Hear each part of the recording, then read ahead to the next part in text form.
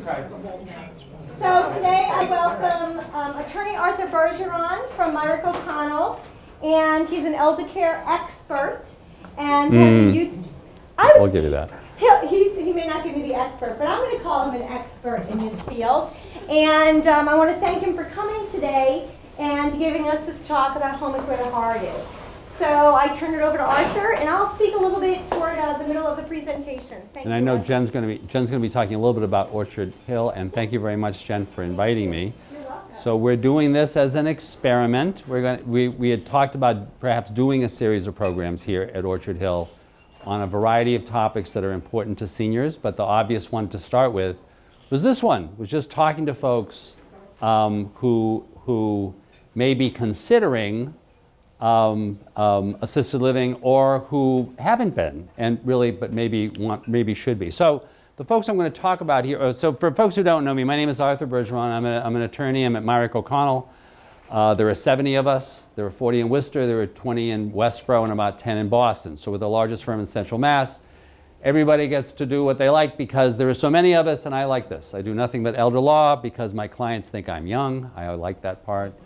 My median client age is 74. So I always talk about my friends Peter, Paul, or Frank and Mary, and their kids Peter, Paul, and Mary Jr. And I always tell people, if you're old enough to get the joke, you're old enough to be my client.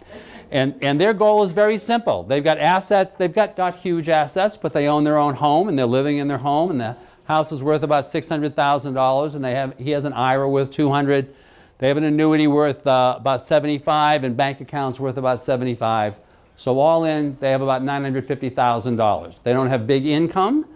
Frank has Social Security of $1,500 a month and pension of $5,000, and Mary has Social Security of $1,000 a month. So their total income is $3,000 a month or $36,000 a year, not counting their income from their IRA, etc. But they're okay. They don't have a mortgage on their house, you know, and their goal is to stay right there. They have very simple goals. They want to live in their house till they die. They want to be buried in the backyard. They want to make sure that their spouse is secure if they die, and if the two of them have died, then they want to divide things among the kids, Peter, Paul, and Mary Jr. And so the goals are very simple. And of course their goal, as I say, is to stay in their house. And who wouldn't? Pretty much everybody wants to stay in your house. And actually, the older you get, while the stairs may become a pain, the great thing about staying in your house is you always know where everything is. So if you get to be like me and you're starting to forget stuff, you're not going to forget, you know, where the salt and pepper shaker is. And you're not going to forget the stuff in your house. So as I always tell clients, this is absolutely the right, there's nothing wrong with this. This is absolutely the right thing to be doing as long as it's safe. As long as it's safe. Because of course, if you're Mary or Frank, what you really want to make sure, you would love to live in your house until you die. What you really want to make sure is that you never go to a nursing home and spend any time there before you die. And as I tell folks, you know, the big danger, and it can be a danger at home, is you fall down and you break your hip, and all of a sudden you're going down that road, and that's a road that often leads to a nursing home, and that's what nobody is excited about. So if it's a question of what can you do? And Jen, I'm going to put you on in about 2 minutes, so you want to stay around. Jen's gossiping over there, can you tell? If you're trying to figure out what you're going to do, the question is, does it make sense to move from that house to some place that is either still close to your home and therefore close to your friends, or probably even more in many, many cases, to move to an assisted living community that's close to one of your kids? I just find that comes up all the time. I remember, I'm so old, I remember this. The first assisted living in this whole area was done in Marlboro in the mid-1990s, and I represented the developer when we were doing that. And I remember we assumed that most of the people living in that community were going to be from Marlboro. We're going to be people who raised in Marlboro and were going to live there. And it turned out it wasn't the case. That most of the people in that was a retirement community. Most of the people there were folks who were moving in from out of town because they wanted to be independent of their kids, but they wanted to make sure that they were close, right? And the large assisted living in Marlboro, New Horizons, which was one of the first ones in this area, same thing happened. Same thing. They got permitted expecting mostly local folks, but it was folks who actually wanted to be close to their kids. So the question is, if that's your situation, then what do you do? And can you afford it? Because I have so many clients who will talk to me about, I'll mention assisted living, and they'll just say, oh, I can't afford that. It's way too expensive. And that may be the case. That may be the case, but it would surprise you to find out that in many cases it isn't the case, right? So before I talk, so what I wanted to do, and I talked to Jen about it, ready? And I talked to Jen about it because I wanted her to talk a little bit about Orchard Hill and kind of what you have here as an example. I also wanted you to just mention price when you're talking in terms of what a family can expect to pay here, because is it the right place is a question that only you can figure out. And by the way, among assisted livings, what I also tell my clients to do all the time, when you're at home, you know, you're looking for something to do and it's a kind of a nice day, right?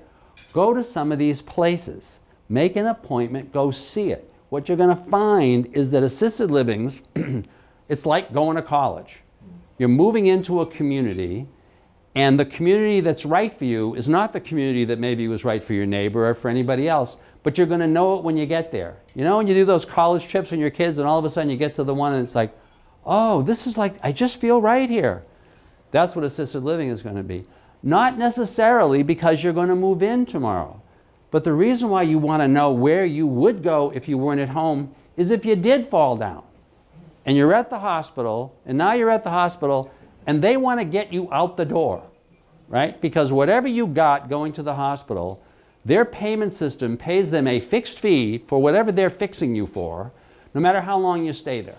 1 day, or typically 1 day, 2 days, 5 days. So they just as soon make it 1 day, which is the reason they want to get you out the door. And so their discharge planner, as soon as you get there, their discharge planner is starting to figure out where to send you.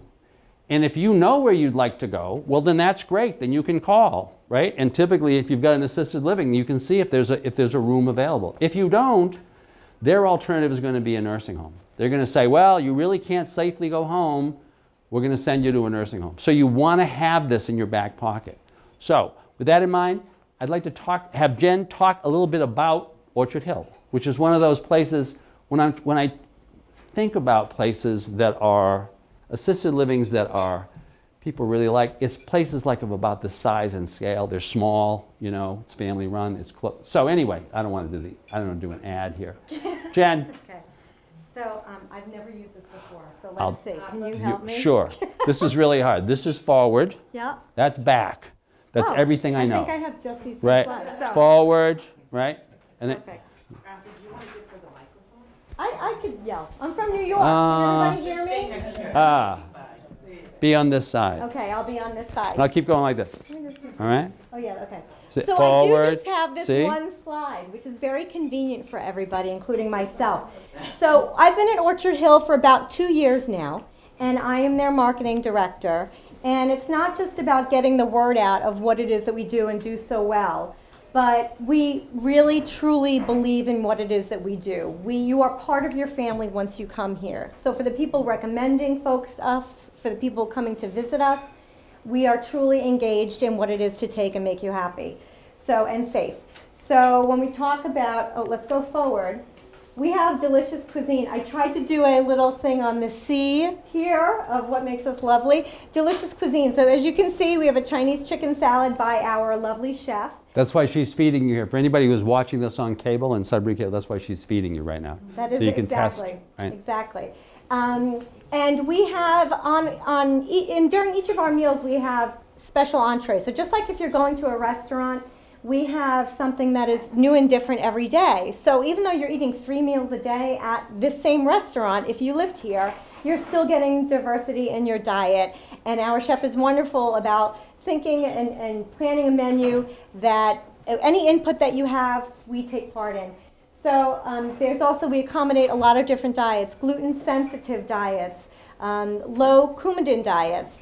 We have high blood pressure diet. So there are things along the way that we can do because of our scale. That must be an ice cream diet, the one that causes high blood pressure. That's right. So we have, unfortunately, a ton of desserts here, and they are wonderful as well. So you'll never feel hungry at Orchard Hill.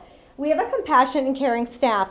There is not a resident here who we don't know and know well and know their family names and know all the little things about you that makes you so special. And we are truly dedicated to our residents here. We have comfortable common spaces. We're about 20 years old. We are about to go through a little facelift, but we are truly, New England bed and breakfast is the look and feel that we're going for. So you'll never get lost in the shuffle at Orchard Hill, there's always a place to be as quiet as you want or be as busy as you want. Most people congregate around our sunroom and our country kitchen, just like they would in your own house. That's where people feel comfortable and really hang out there. When you look at cost for assisted living, and some people may not know how assisted living works, it is an all-inclusive cost here at Orchard Hill. So it can be sometimes staggering to think about the number, but when you break down the number, you're no longer paying your monthly, you're no longer paying your mortgage or your rent. You're no longer paying property taxes. There's no maintenance fees. You're getting 24-hour security here. You're getting all of your food, 3 meals a day. You don't have to pay electricity, gas, oil, no utility bills. Housekeeping services, we clean your apartment every week. We take your trash out every day. We change your sheets every week. You don't have to worry about lawn care, maintenance, landscaping, anything on the outside. We take care of all the snow removal. No more paying a plow person to remove the snow. No more transportation. We do weekly errands. We do medical transportation to doctors. We also take care of all of the building exterior maintenance. There's no more plumbing repairs that you would have to do at your home. And we also provide all social and cultural events. So when you think about the price of it, it can be staggering, but when you break it all down, it's actually a huge value to be in assisted living if you're in your home. And that's what we were trying to convey is even though you've been in a home for 30, 40, 50 years, you can still create that feeling where you are if you come to Orchard Hill. So when we look at the comparison of other assisted livings, we are at a lower than average cost, and we do give you a lot for your money. So Orchard Hill is also one of the few assisted livings that has an affordable program. There is a wait list for the affordable program, but it certainly allows for people to save up to $2,000 per month on their assisted living fees if they qualify. So if anybody needs information about that, I'm happy to discuss with it later about that. And then, again, a sense of community. Just because you move here, it doesn't mean you have to stay in your apartment. We want you out. We want you engaged. We want you to feel a sense of family with the staff, with the other residents. And, you know, Orchard Hill is a very, very special place. So that's, you know, I always want to make sure people understand that when they come through the doors. And that's my job, is to let you have that same feeling. Okay. Any questions for me? Yeah, how much? How much? So that's the big rub. So we have studio apartments and 1-bedroom apartments. So our studio apartments are about $5,100 and our 1-bedrooms are $6,100. If you're on the affordable program, they are about $3,800 and $4,200 respectively. So it does save a significant amount of money when you go into those programs. That's great. Just so that people get an order of magnitude, and it's also going to fit into the numbers that I'm about to use. Yes. Thank you very much. Thank you. So, go back to Frank and Mary. So, whether the place is comfortable to you, that's kind of a personal decision. You really have to see places. How you pay for it, this is just doing the math. And I guess what I really want to emphasize is the goal of this exercise is you got to do the math. And you may not want to do the math yourself. You may want to talk to a geriatric care manager or someone you're working with about working through this with you, but you want to do it. So once again, there are Frank and Mary's assets. Now they get $950,000 in assets. They've got $3,000 a month in income. And as Jen said, it's a segue into this. Remember, the significance of moving to an assisted living community is that all those other run rate expenses that you're dealing with are gone. The biggest one is the food. It's got to be your biggest expense. The second biggest one for many people is your real estate taxes. The real estate tax is gone. And the insurance and all that other stuff. The transportation. Many people will have their own car in an assisted living facility, but you don't have to have it, right? Because the van is available. There's a lot of stuff here. So with that in mind, we're just going to kind of talk about how the numbers might work. So I'm making some assumptions about Frank and Mary. Suppose that the assisted living costs about $6,000 a month. It's about right, as far as if you were coming here. That's about right. That means that Frank and Mary annually are going to be spending $72,000. 6 times 12. I'm assuming that because their other expenses are now gone, right, or being taken care of, that while they're still going to have money that they're going to want to spend, it's all for fun. So we're going to talk about the fun budget. We're going to say that's $2,000 a month or $12,000 a year, right? And that's you know, that's going out to eat a reasonable number of times, you know, that's kind of hanging around, it's doing stuff, which means that their cost of living here, their annual cost is about $84,000. Remember, their income was $36,000, right? That was from their Social Security and their pension. That means that the burn rate on their money, and whenever you see the term burn rate, I mean the amount that the rate at which they are using up their savings to supplement their regular income is $48,000, right? At that burn rate, given their assets, assuming that they kept their house, and kept the house, maybe they rented it out so that those bills are being paid for, they could stay here for 7.29 years. Now you may say to yourself, oh, that's not long enough if I'm moving to assisted living because I don't want to run out of money. I mean, that's my big client. People come in, talk to me about all their estate plans, and I say, that's all great. But your real question is, in the back of your mind, I don't want to run out of money, right? I don't want to live up past my money. So this may not be enough, but it's a great way to start. So now take a financing strategy. One possibility, because one possibility is you're just going to kind of use your money and you're going to deplete it, and that's how long it's going to last for. Suppose that you took a loan, though, on your house, because remember, in this case, we're assuming that you've kept your house, right? And suppose that you borrowed, because remember, it's a house on which you could get an equity loan, probably for about $300,000, about half of the value of the house. So suppose you got an equity loan and you were paying 4% interest on that equity loan. That means that the interest that you're going to be having to pay is $1,000 a month. And you're actually going to have to pay that interest if you get a home equity loan, right? That's actually going to be a bill, otherwise the mortgage is going to go in default. And so I'm also going to mention at this point, if that's a concern, if the payment is a concern, go get yourself a reverse mortgage. Oh no, not a reverse mortgage. They're going to take my house. I always hear people who will tell me about this. Once again, talk to somebody about this.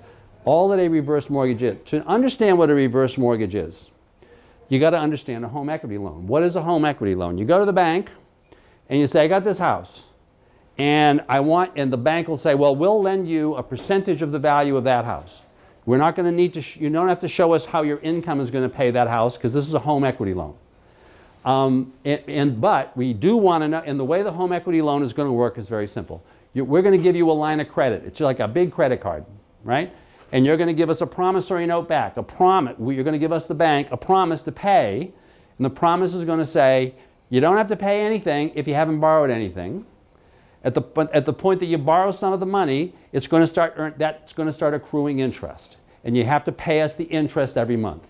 And then it's going to be due, the promissory note is going to be due when you die, when you sell the house, or after a term. Usually home equity loans last about 10 years, have a 10-year term. But in the meantime, you have to pay us that interest every month. Otherwise, we're going to foreclose on the house. Now, what is a reverse mortgage? A reverse mortgage is the same thing. You go to the bank and they say, we'll give you a percentage of the value of your house. In this case, the percentage is going to go up depending on your age. The youngest that you can get a reverse mortgage at is about 62. You can get one at 100. People say, you can get one at 100? Yes, you can get and they'll give you the maximum percentage of the value of your house, because they know you're going to be dead soon, so they're going to get their money back. I mean, to be honest, right? So you're going to go get this reverse mortgage, and you're going to sign a promissory note. It's going to say, I'm not going to pay any interest until I borrow some money. If I do borrow money, there's going to be interest that's going to accrue, right? And I have to pay off the mortgage, which is going to be whatever the amount is that I owe, the amount that I borrowed, and the interest when I die, when I sell the house. Actually, it's 1 year after you die. If you have a reverse mortgage, there's no term to it. It goes until a year after you die. So that if your kids got the house, they'd have to either refinance, which they would do if one of them were going to go buy the house, or they have to go sell the house, and then they'd pay off the mortgage. There's no extra expenses. It's the same thing as a home equity loan. The only other thing is that if you don't want to make the monthly mortgage payments, you don't have to make them. So if you've borrowed $100,000. And the interest at 4% on $100,000 is $4,000, 4% of $100,000. Divide that by 12, it's about $350, $400 a month, right? If you don't make the monthly payment, that amount, the $350, simply gets added to the $100,000 that you borrowed, and the following month your interest is going to be based on a loan of $100,350. It goes up a little tiny bit. That's the only effect. One other thing about a home equity loan, about a mortgage, which I'm going to mention, the reverse mortgage, which I'm going to mention now because I mention it later, is that it is due if you leave the house for 365 consecutive days.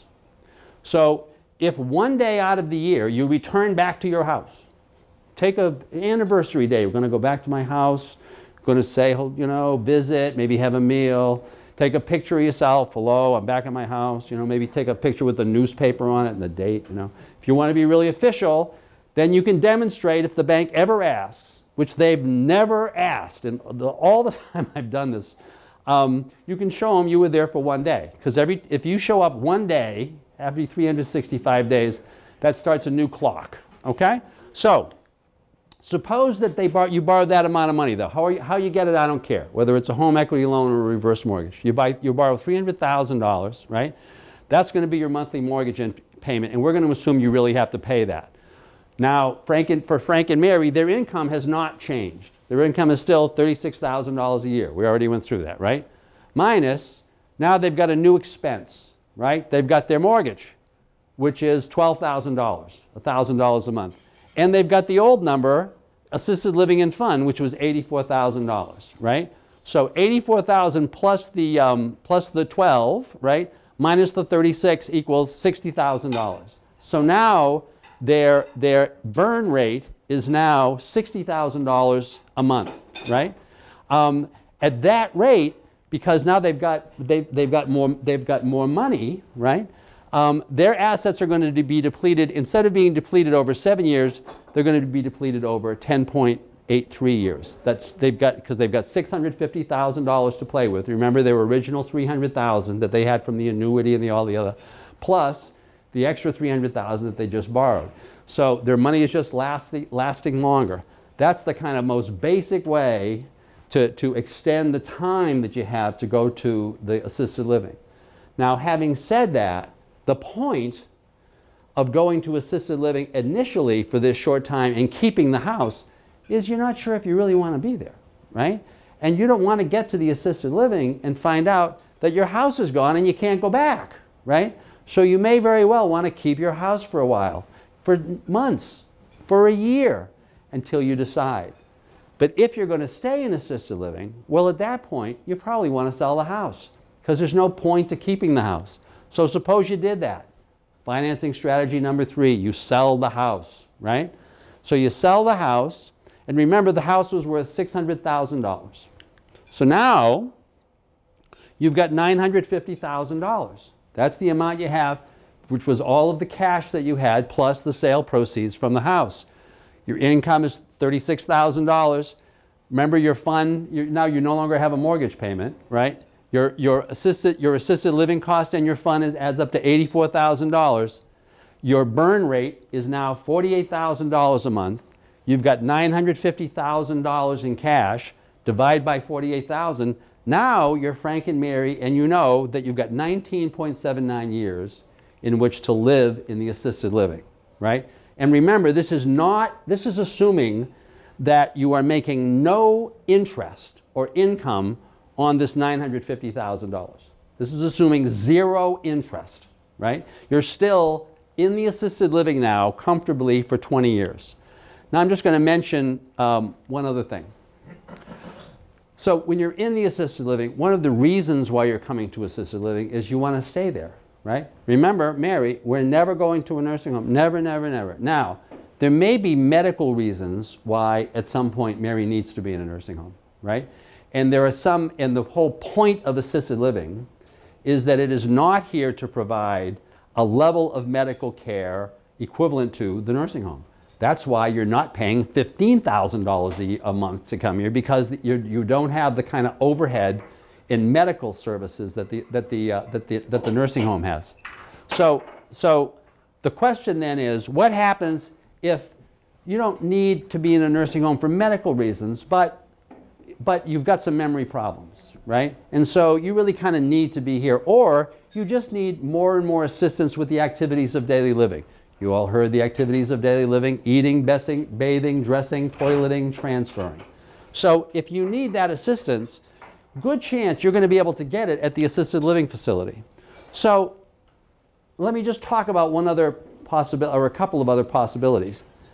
What if, first of all, remember, if you, under the Internal Revenue Code, if you need assistance with at least 2 of the activities of daily living, eating, bathing, dressing, toileting, transferring, doesn't have to be every day, needs to be substantial assistance in the opinion of who? In the opinion of your doctor, or a nurse, or a social worker, right? According to the Internal Revenue Code. If you need assistance every day, or if you need regular supervision, by regular, you need to have someone around, otherwise you're not going to be able to live safely. If that is the case, and if your doctor has said that you should be in an assisted living community because of those things, and if that was, even though that was only one of the reasons why you moved to the assisted living community, the entire assisted living bill is a medical deduction, counts as a medical deduction. Now, if you're Frank and Mary, you don't care about that medical deduction a lot because you don't have a lot of income. And the goal of getting big deductions is you get to deduct them against your income so you don't have to pay a lot of income tax, right? It would mean something to Frank and Mary if they're cashing in their IRA, because remember, that's always, if you're Frank and Mary, the last thing you want to cash in because you have to pay taxes on that money. But if you're pulling it out, if you're pulling out $100,000 from the IRA so that you can pay Orchard Hill, and if you need that assistance which is being provided here, then they balance out. The amount you're taking out in the IRA is balanced out by the expense of Orchard Hill, and suddenly you're not paying any income tax on your IRA money, right? A second strategy, though, related to this, which most people just don't realize, would be, suppose you took out that $100,000 and it wasn't from the IRA, it was just some cash, some of the cash that they had lying around, or suppose it was the money you got from the sale of the house. By the way, if you sold the house and you had a big capital gain as a result of selling the house, once again, this medical deduction would count against the capital gain. But suppose you didn't need the deduction, and suppose you really trusted Peter, right? Or any one of your kids. Typically, there's at least one of your children that you really trust. You know, typically it's a daughter. In my experience, it's always the designated daughter who is taking care of everything. But say it's Peter. And say Peter is in a high income bracket. Say he and his wife are both working. So you give Peter the money. You give Peter the $100,000. Peter then turns around and pays your assisted living bill. Well, under the Internal Revenue Code rules, which also are the State Department of Revenue rules, if Peter is providing more than 50% of all of the cost of your cost of living, then he can take you as a medical deduction if you are his parent or aunt or uncle or some other relatives, but for the significant ones here, parent, aunt, or uncle. Which means if he is in a 33% tax bracket, which he would be if he and his wife were making over, I think, $250,000 now. And you may very well have kids that the two of them put together are making that kind of money. If he were, and this is just an example, if he were in a 33% tax bracket, then 33% of the money that he paid to the assisted living is money that he won't be paying in taxes. That's the whole point. Now suppose he were paying $72,000. Remember we assumed that was your assisted living bill? $6,000 a month times 12 is $72,000. And suppose he therefore reduced his tax bill by 33%, or $23,760. And suppose he was a nice kid. And so instead of spending that money, he actually put it aside into the account that he had for you anyway, and then therefore was able to use it the following year. Effectively, what you've done by using this strategy is that you have substantially increased or decreased your cost because you've increased your income. Because if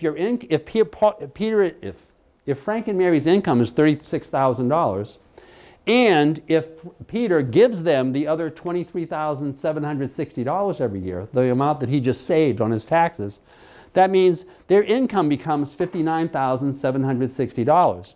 At that rate of income, income plus the gift is $59,000. Their assisted living bill is $84,000. Remember that? Assisted living plus the fund was $84,000. Their burn rate is only $24,000.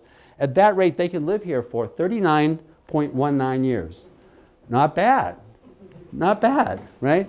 So I guess, and I'm just going to mention one other, financing strategy number 5 is simply looking at the VA and the aid and attendance benefit. Or if you or your spouse was a veteran who served during a period of war, 1 day of war, even if you didn't serve overseas, then if you're the veteran, you're entitled to a benefit of about $2,000 a month. If you're the widow, about $1,000 a month. I remember talking to a woman named Patty Surveys, whose company I believe is here in Sudbury. And I think we're going to actually bring her in for a presentation in the fall, who told me that, this was a few years ago, that at that time something like 70% of all the people in assisted living communities around the country were taking advantage of the aid and attendance benefit. Now once again, that's changing now because like the World War II generation, everybody went, you know. Korea, not everybody went, but a lot of people, so it's like changing. But the point is you should be aware of that benefit, and whenever people ask me about it, I just say, talk to Patty Surveys. I can't believe she's actually in Sudbury, and she's really one of the national experts in this stuff. So we'll talk to her next time. So the bottom line, you have to do the math, right? If you should always consider or have in your back pocket, if you're living at home, where you would want to go, even if you don't want to go right now, to in an assisted living. Go look around, right? And when you're looking around, it might be a good idea, if you really decide, ooh, this is a great place, but oh, it's too much money. Figure out the math. Figure out the math. Any questions? I know we went through quite a bit. Oh, and by the way, if I was talking too fast and you want to see this again, Frank and Mary have their own YouTube channel, Elder Law Frank and Mary, and so you can go see this or any of the presentations that I do. Any questions on anything that I just said? So thank you very much. Thank you all for coming. We'll see you in the fall. Thank you, Jen.